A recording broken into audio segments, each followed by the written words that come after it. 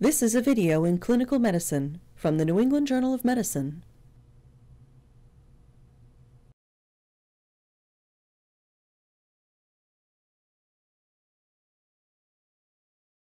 Placement of a lumbar epidural catheter is performed to facilitate the induction of anesthesia and analgesia. This video presents the indications for and contraindications to the placement of a lumbar epidural catheter, the necessary materials and equipment, the relevant anatomy, and placement technique. Placement of a catheter in the lumbar epidural space allows one to administer analgesic and local anesthetic agents to a series of dorsal and ventral nerve roots that exit the spinal cord and traverse the epidural space, thereby providing anesthesia or analgesia to specific nerve root distributions.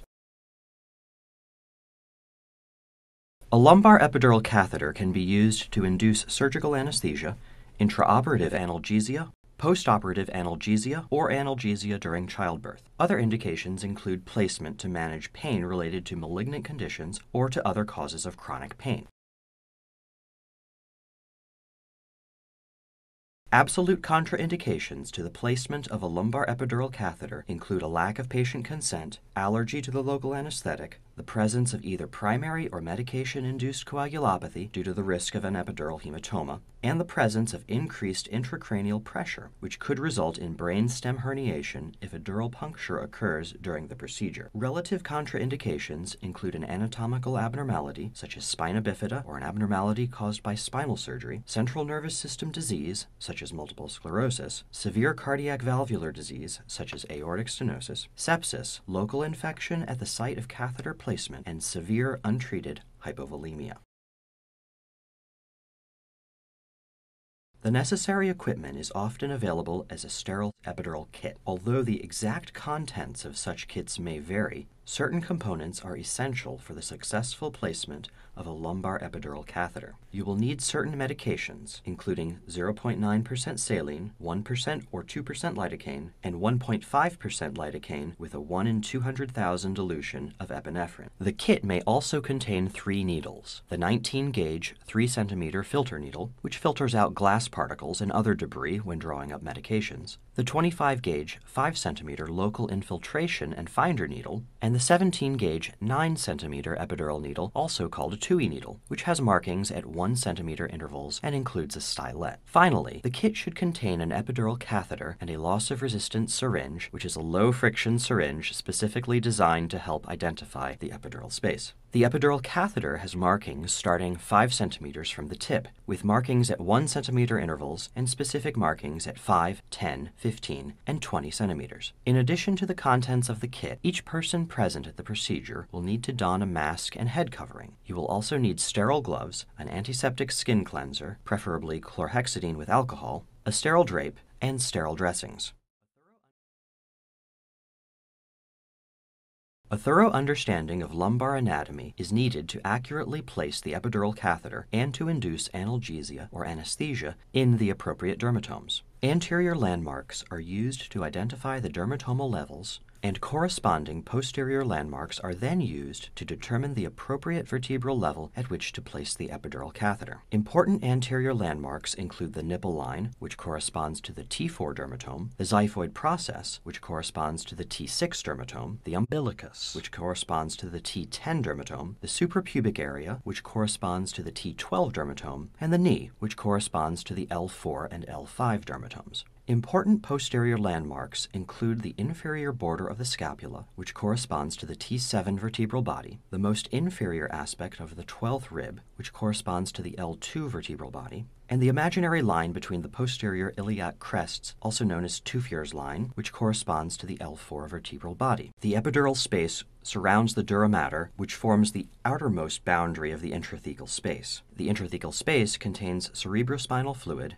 and the spinal cord. The epidural space is bordered posteriorly by the ligamentum flavum and vertebral laminae, anteriorly by the posterior longitudinal ligament, laterally by the vertebral pedicles and intervertebral foramina, superiorly by the foramen magnum at the base of the skull, and inferiorly by the sacrococcygeal membrane. The epidural space contains fat, lymphatics, veins, and the nerve roots that traverse it. There is no free fluid in the epidural space. Understanding the anatomy that is traversed by the epidural needle may help to facilitate safe identification of the epidural space. The first tissue layer you will encounter is the skin, followed by subcutaneous tissue. Then, if you enter the epidural space along the midline, the needle will traverse 3 ligaments: the supraspinous ligament, the interspinous ligament, and the ligamentum flavum. The ligaments provide resistance to the advancing needle and are dense enough to hold the needle in position even after the needle is released. The ligamentum flavum is the last layer of connective tissue that you will encounter before the needle enters the epidural space. It is also important to understand vertebral anatomy, as you may also encounter bony structures with the epidural needle. A vertebra consists of the body, the pedicles, the superior and inferior articular processes, the laminae, the transverse processes, and the spinous process.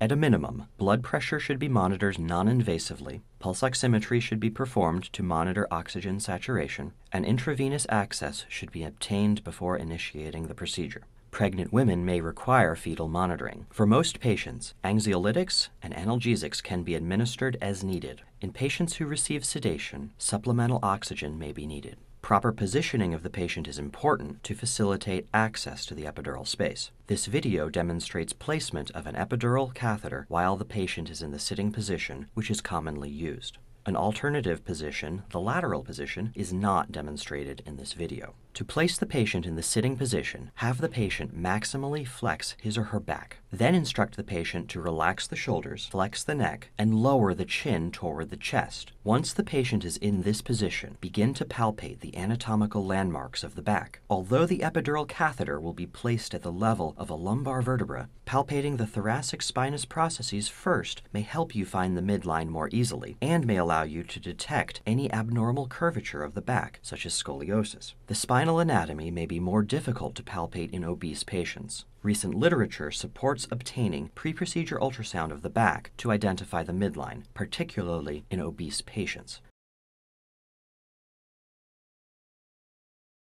Sterile technique is very important for this procedure. Don a mask, head covering, and sterile gloves. Adhere to the policy of your institution regarding a full sterile gown. The patient and anyone else in the room should also wear a head covering and mask. Open the sterile epidural kit and organize the contents so that you can readily find and use the equipment as needed. Use the filter needle to drop the medications. Apply the antiseptic skin cleanser in a back and forth motion for approximately 30 seconds. Allow the solution to air dry for at least 30 seconds. Place the sterile drape over the patient's back so that the opening provides access to the planned site of catheter placement. The epidural catheter should be placed at a level that will provide anesthesia or analgesia for the particular procedure or for control of labor pain. Use the infiltration and finder needle to infiltrate the skin and superficial tissue with 1% or 2% lidocaine to help maximize patient comfort. You can also use this needle to identify the approximate depth of ligaments and bone. With the stylet in place, insert the epidural needle through the same entry point that you used with the finder needle. The purpose of the stylet is to prevent the tip of the epidural needle from becoming obstructed by the patient's tissue. One technique is to hold the epidural needle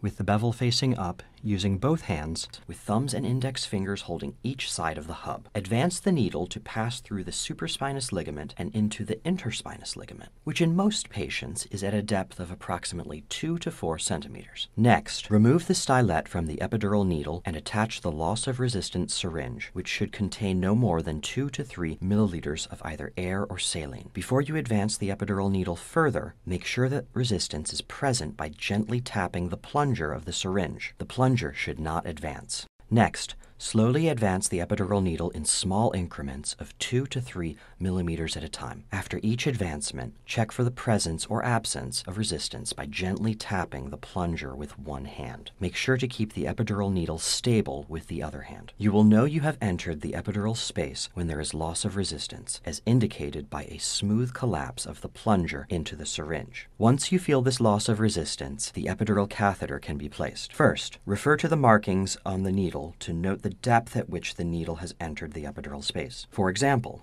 if you use a 9 centimeter epidural needle, when 4 centimeters of the epidural needle remain outside the patient's skin, the distance from the skin to the epidural space is 5 centimeters. Note that longer epidural needles are available to use in obese patients. Next, gently pass the epidural catheter through the epidural needle to a depth that is at least 5 centimeters past the tip of the epidural needle.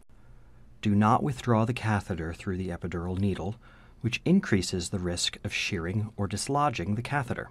Withdraw the epidural needle over the catheter, being careful not to dislodge the catheter. Slowly withdraw the catheter, leaving 3 to 5 centimeters of the catheter in the epidural space. For example, if the loss of resistance occurs at 5 centimeters, the catheter should be taped at the 8 to 10 centimeter marking. Attach the hub to the distal end of the catheter, which stabilizes it and allows syringes to be attached. Next, make sure that the catheter has not entered either the intrathecal or the intravascular space. This check involves 2 steps. First, aspirate the catheter with a syringe and look for blood or cerebrospinal fluid. The absence of blood or cerebrospinal fluid is a good indicator of correct placement, but it does not rule out intrathecal or intravascular placement. Second, inject a test dose through the catheter. Usually 3 milliliters of 1.5% lidocaine with a 1 to 200,000 dilution of epinephrine is used. Ask the patient to report any symptoms that occur after the test dose was injected, such as palpitations, metallic taste, tinnitus, or sudden motor or sensory changes in the legs. If the epidural catheter is in the intravascular space, the epinephrine component of the injection will cause hemodynamic changes. For example, the heart rate may increase 10 beats per minute, and the systolic blood pressure may increase 15 millimeters of mercury over the values that were obtained immediately before the test dose. The lidocaine component may cause the patient to experience a metallic taste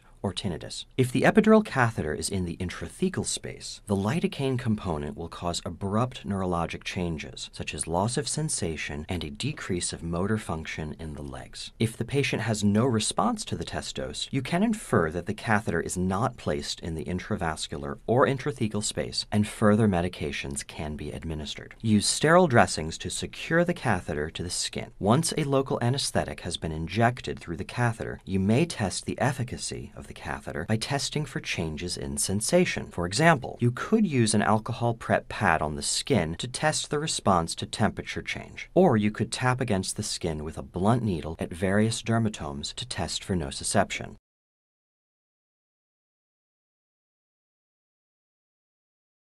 Placement of a lumbar epidural catheter is generally straightforward, especially if proper preparation and technique are used. However, several complications may occur. These may include inadvertent dural puncture, which may result in a post-dural puncture headache. This complication may be managed with hydration and analgesics or by performance of an epidural blood patch. Inadvertent intrathecal injection of medication may result in a high-level spinal block, which can cause the patient to present with hypotension, bradycardia, or apnea, for which supportive treatments such as fluids, vasopressors, and airway management may be necessary. Inadvertent intravascular injection of medication will result in inefficacy and possible local anesthetic toxicity, for which further care such as lipid emulsion therapy would be necessary. Epidural hematomas and epidural abscesses are exceedingly rare complications, but would necessitate neurosurgical evaluation. Placement of a lumbar epidural catheter requires knowledge of the indications and contraindications, familiarity with the equipment, and knowledge of the relevant anatomy. It can provide significant benefit to patients during surgical procedures or childbirth.